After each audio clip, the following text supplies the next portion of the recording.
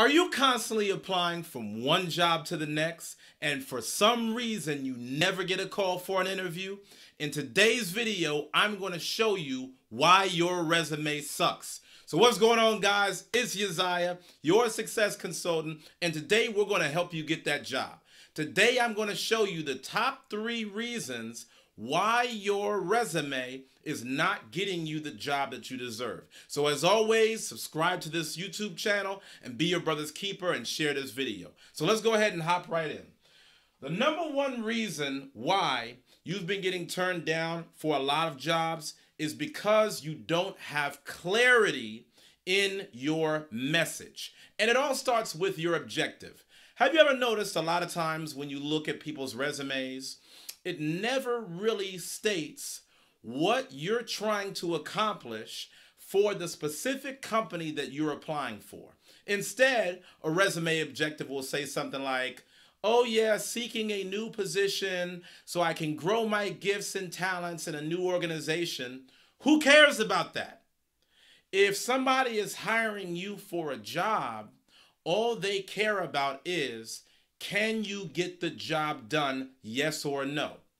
And you got to be able to prove that in the opening statement of your resume. There's so many times where I'll look at a resume and it might not have an objective, or the objective is just so vague it doesn't actually do anything for the resume. If you have a very good objective in your resume, it's actually going to set the tone on whether or not you're going to get a call back, because it's going to be an intention grabber so that they don't have to actually read the rest of your resume. A lot of people, when they're hiring for jobs, they make decisions fast on the basis of the first 2 sentences that they see on your resume. The average recruiter is going to make a decision on whether or not they're going to want to hire you or give you an interview within 30 seconds of them looking at your resume. So you got to be able to have a clear objective, okay? What is your objective that will add value to the organization? Not what's in it for you. What's the clearly defined objective that's going to show why you're the perfect candidate for the position? Is it because of the fact that you have years of experience? Is it because of the fact that you have a tremendous skill set that's tailor-made for the position that you desire to apply for? What is it that makes you the number 1 top candidate for this position? You need to state that in 1 sentence or 2 tops. No more than 1 sentence or 2, less is more, okay? Let's talk about the number 2 reason why your resume is not getting you the callbacks that you deserve. Number 2 reason is very similar to number 1. It is super vague. Now, let me explain what I mean here on super vague. You know, a lot of times when you look at somebody's resume, and this might be yours, but don't feel ashamed. Now is the time for you to be able to fix it. A lot of times when you look on a person's resume and a hiring manager is trying to make a decision on whether or not they want to get you the position, the resume will say something like, oh, you know, I'm super loyal, I'm super dedicated, hardworking, willing to be able to do anything once. What does that mean? If everybody is applying for a job, don't you think it's a little self-evident that everybody is there to work? I mean, honestly, who's going to apply for a job and say, you know, I'm a lazy ass bum. I'm just going to coast it and be on social media all day. I'm going to show up late. Could you hire me? Everybody's going to say that they work hard. It's evident in the fact that you're applying for a job.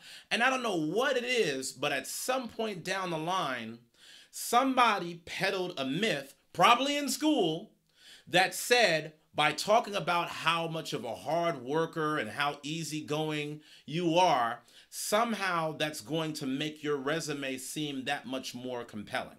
When in fact, it's actually doing the opposite. It's screening you out. Here's something that you need to think about. You're competing in a world with 7.4 billion people. You're not the only person that wants that job.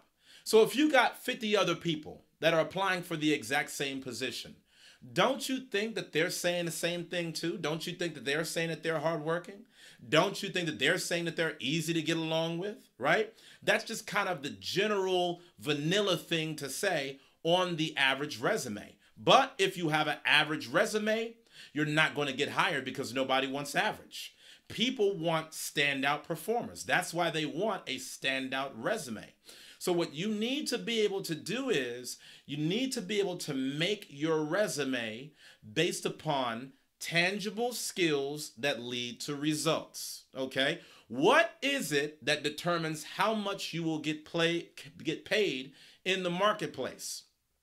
The skills and value that you provide to the marketplace, because the level of value that you provide to the market is based around your set of skills.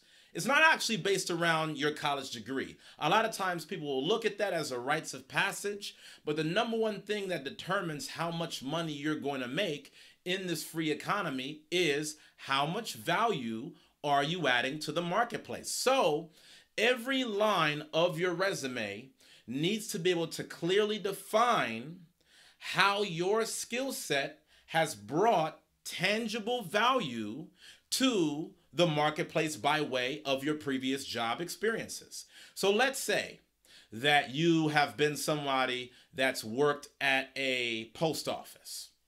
And maybe, you put on the resume typically, oh, you know what? Well, I filed the mail. Okay, but how much mail did you file? How was your mail filing skills better than everybody else that got hired for the position? Because if you did it at the same pace as everybody else, you shouldn't really get hired for a job because you're just a commodity. But if you're able to file the mail maybe 20% better than everybody else, now you're talking. Now you're letting me know that you can contribute more effectively to the bottom line. And so many people write a resume where it just has nothing but like bland bullet points that it's hard for a hiring manager to even be able to understand how skilled or what caliber your performance is in comparison to the next person, because you're not adding in enough detail. The more detail that you can add about your skill set, what type of a level it's on, whether you're a beginner, intermediate, or advanced, and how that has actually impacted the bottom line of a company, the more inclined a hiring manager is going to be to call you for a resume. Because what does the hiring manager care about when you're applying for a job? Can you make me more money than what I'm willing to pay you for this position? So every single line on the resume should be able to clearly define that. And if you're not clearly defining that, you're wasting your time. That's the reason why the first thing that you got to do is you got to be able to set a clear objective, because having a vague objective is like having no objective at all. If you have a clear objective about how you can clearly add value to the company, you're much more likely to be able to stand out from everybody else that's putting a bunch of just vague fluff, okay? So as you're writing all the bullet points in your resume about your job experiences, about the things that you did, you need to be able to answer some questions. You need to be able to talk about, well, how much money did you help to make the company? Did your process and how you worked at the company, the way that you approached your position, did you help save the company valuable time, since you're getting paid maybe by the hour, or since most companies are based around speed, right? And high speed performance, everything's got to be better, faster, right? More efficient. You need to be able to define line by line how you tangibly added value. And the third and final thing that I would tell you is, a big part of the reason why you're not being able to get callbacks for jobs is because your resume is too damn generic. You're taking one resume and you're applying for 20 different jobs using the same sheet of paper, even though those 20 different jobs are for 20 different positions. The best way for you to be able to get the attention of a hiring manager is to let the hiring manager know that your resume has their name on it. How do you do that? Well, for starters, you make your resume tailor-made for that actual position at that specific company. It's not going to be all the work in the world. Literally, change the title of the company for every resume that you apply for. Change the position name. Have these things written on the resume. The reason why this matters is because you have to be able to stand out. And oftentimes, it's not so much about who has the best set of skills, it's who looks the best on paper, so that way you can present yourself well enough to get your foot in the door. Okay? So these are three really important things. I could talk so much more at length about these different areas, but I want to be able to keep this sweet and to the point, and I want to be able to give you a free gift that's going to allow you to get a better job within the next 90 days. I'm going to show you how to be able to get that done. I've put together a free gift just for you. It's called The Black Man's Guide to Career Advancement. It's going to show you the step-by-step process on how to go about getting a better job within the next 90 days. So it's going to show you how to go about structuring your resume, how to be able to tear down the resume that's not working for you right now, even though you keep trying to put it out there and nobody's calling you back, nobody's interested, how to properly structure your resume, how to be able to properly follow up after your resume is submitted, how to be able to conduct yourself at a networking mixer where a lot of business deals go down, and how to be able to properly frame the messages that you're going to send to people that you connect with at those networking events.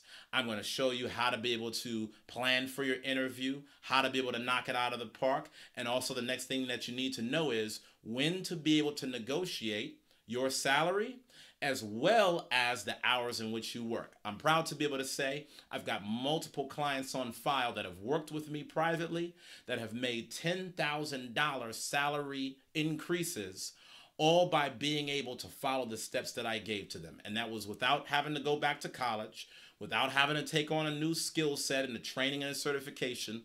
All they had to do was remarket their skills, okay? So make sure that you click the link below. Get into that Black Man's Guide to Career Advancement. All right. So if you like this video, make sure that you put a big thumbs up for me. I appreciate your support. Share this with a friend. Be your brother's keeper. A chain is only as strong as its weakest link. We must help our community. And I'll see you guys on the next video. Take care.